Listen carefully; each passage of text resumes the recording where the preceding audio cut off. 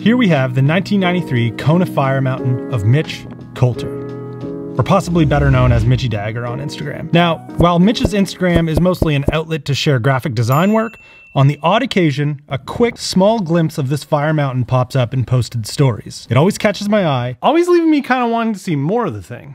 So I asked him, can I make a video about this thing? It looks sweet. And he replied later on in the conversation, are you sure you want this bike? It's got a lot of not cool stuff on it. Let me be clear here. For everyone, traditionally recognizable, expensive parts do not always equate to cool. If they did, everyone would think Love Forks and Canyon Grail hover bars were cool. They're not.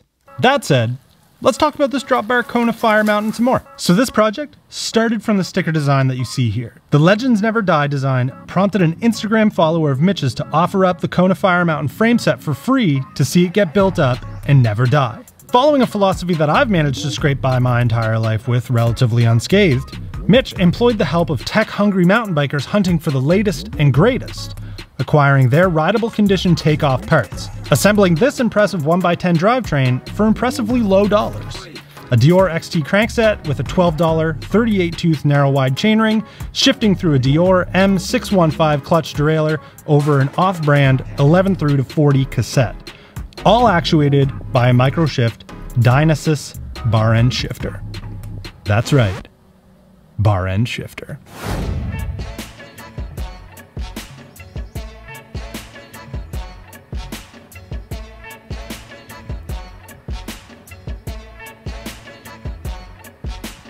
This thing is converted to drop bar, but not in the ridiculous and absurd fashion that I continuously find myself doing, you know, constantly obsessing over having to have like road shifters and then being stuck having to spend money on a matching derailleur to work with it, you know, just golden handcuffs. There's a better way. The bar end shifter way. It's as easy and painless as bolting on your drop bar of choice. In Mitch's case, this set of specialized hover bars, acquiring some painlessly inexpensive brake levers from Tektro, and simply matching them with the easiest of tuning and powerful Shimano Alivio V-brakes. And boom! You got yourself unlimited drivetrain options and better brakes than 69% of the bikes on the road. Wheels, in this Kona's case, also joined the party as a second-hand addition in the form of Vuelta Airline 3s, 36 spokes of bomb-proof goodness. Wrapped up in La Pièce de Résistance, Simworks by Panaracer Tires. 26 by 1.95 inches of green tread and tan wall goodness. I don't think I can stress enough the importance of tire choice on any build. I feel like it's often overlooked, but tires seriously determine the tone of a completed look. The homage is totally my flavor, to the surprise of no one. I'm not a hipster, you're a hipster. Mitch finished off the build list sheet by describing the finished project as a budget build by most standards, almost as a way to downplay the finished product that I'm so fond of. I know, honestly, I find myself doing the same thing about things that I build, but there's an inherent flaw in downplaying the ability to put something together that's awesome and cool, outside of just using money.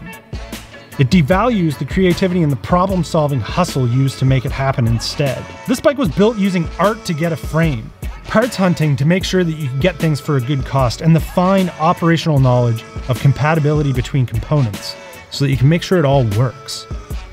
Not everyone can do that, and that's why it's cool.